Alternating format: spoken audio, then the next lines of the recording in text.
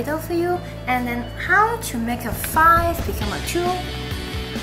Actually, this one is a formula from your S1 knowledge, and the simple trick by adding 2 lines is, actually the 2 lines should be 5 plus V and then also minus E, and you will have an Euler formula for your polyhedron.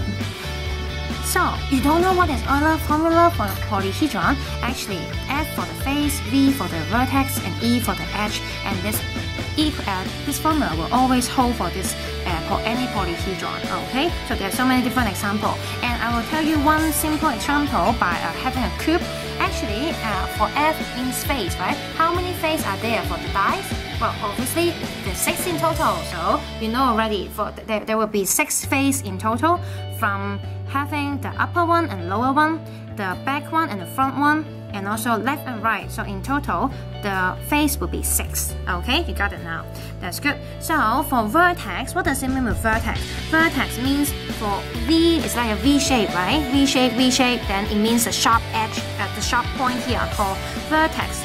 And we have 1, 2, 3, 4 for the upper one, 4 more for the lower one. So in total, we have 8 for vertex for the V. Okay, what about the last one for edge?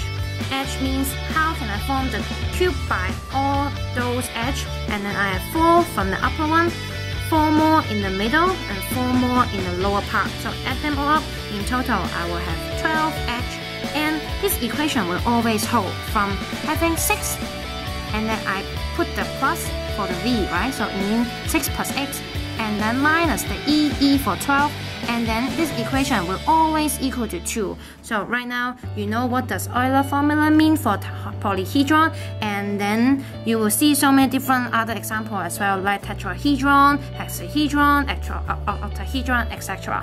So I hope you enjoyed this video from having this 5 equal to 2 to remember this Euler formula easily for you.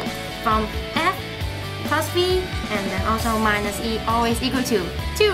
Thank you very much.